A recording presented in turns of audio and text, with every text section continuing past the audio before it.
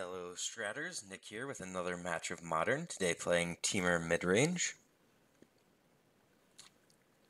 Alright, so we're on the draw. Our hand is, I think, reasonable. So this definitely wants to play against a more creature-based matchup, but even if we're against something where these cards are dead, we have the Lighthouse. So even if we're against like Control, this hand would be reasonable. Against Combo, it's not the best. Okay, so Sanctum of Ugin, Terrarian. Oh, so I bet that this is like that Open the Vaults or Faith's Reward type eggs combo.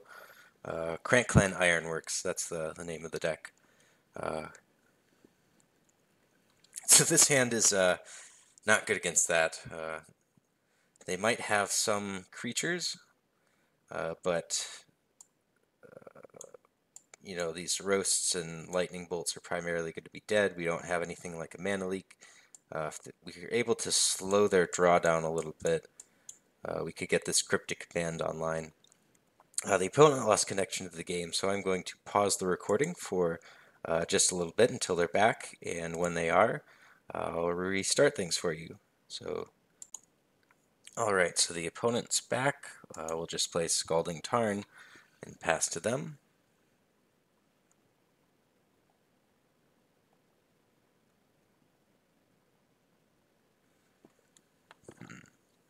So if they play a creature, we'll be able to lightning bolt it, but this deck plays, I think, Scrap Trawler and Hangerback Walker. But, I mean, otherwise there's not a ton we can do. We may even be in a scenario where we fire off this Pull from Tomorrow for one just to make like a mini Faithless Looting, and even though it would put us down cards, just try to find relevant interaction. Something we might have to do.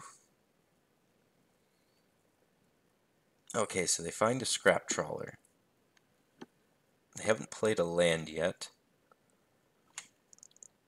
And it looks like they aren't going to, so that at least gives us a little bit of hope. So if they stumble on mana for a couple turns, we can, you know, maybe actually get this Cryptic Command online and be able to make use of it as a counterspell this game.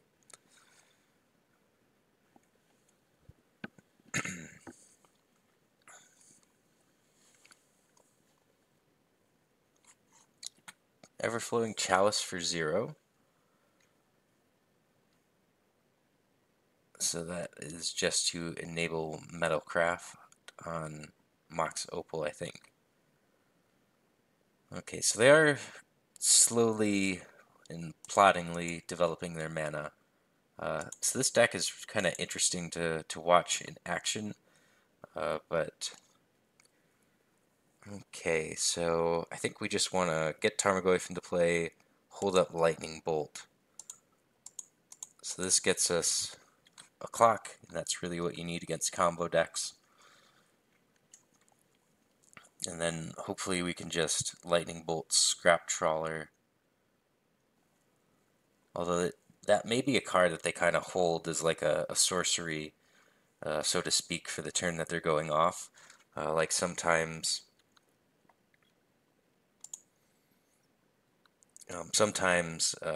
Storm decks treat like their Baral or their Goblin or Electromancer in that sense, where they only play that creature the turn that they intend to go off. They don't play it the turn before.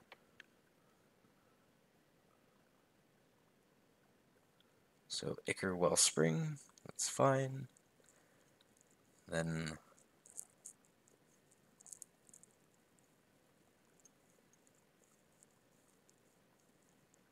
Glintness Crane, also fine.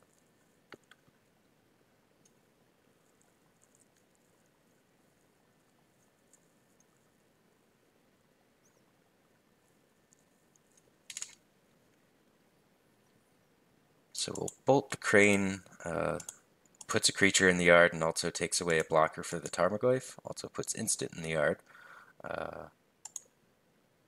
Fetch out that land. And so now 5/6 Goyf is a pretty big boy. It's going to help us close the game out, hopefully in short order. Oh, wow, they have so many permanents in play. Here, I'll get rid of this. So this is the namesake card for the deck, and I think what we want to be countering here, there's an argument to maybe counter and bounce something. I'm not sure exactly what, but I think we want to just draw a card because that gives us the most chances of drawing, another interactive spell that does something in the matchup. So counter and draw. Oh, and they just scooped the whole match, so... Well, that's disappointing. Yeah, so I feel like game one for us is going to be pretty hard just because we have a lot of kind of dead removal and so forth. Post-board, when we're able to get Ancient Grudges and Negates, cards like that, I think that this matchup becomes much more reasonable for us. So, sorry that you guys didn't get to see the full match, but I think that's kind of just to go over what I would have done in sideboard for that. Probably cut Flame Slash and Roast just as the sorcery speed spells don't really do a whole lot. Bring in the Ancient Grudges as well as Negates. And Disdainful Stroke, and then probably cut maybe even Electorlyzes. They don't really do much. Bring in Vendilion Cliques probably, and then I may even try to get in these Tireless Trackers. Maybe I would go down like one Bolt and maybe an expensive card like Pull from Tomorrow or Huntmaster of the Fells. Probably Pull from Tomorrow. Maybe even both. So this probably would have been what I would have arrived at for a sideboard configuration. Just maximize our interaction with these spells, as well as a little bit of disruption with the clicks, and increase our clock as much as possible. Void Grafter, not very good, not a very fast clock, but it is something that you can do. If you pass with a negate up and they don't play anything worth negating, you can just flash in your Void Grafter and get to a little bit faster of a clock. So I think this is probably what I would have done for sideboard. And I think in sideboard we probably are favored, but that game one,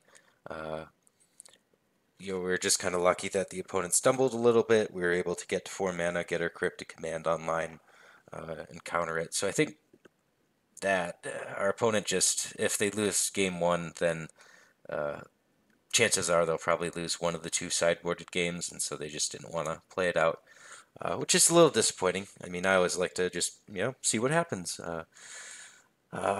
Anyways, we'll see what happens in match 3, so we have one more match to go. And take care, Stratters, and I will see you at the next match.